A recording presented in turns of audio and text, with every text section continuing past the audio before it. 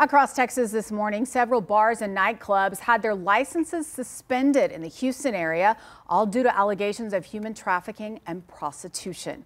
Officials say 9 bars have been shut down. It's all a result of, quote, Operation Bad Traffic. The TABC says more than 80 women were found in deplorable conditions and identified as potential human trafficking victims. According to law enforcement, women and young girls are often told they'll be working in bars to pay off debts, but instead will be forced into sex trade.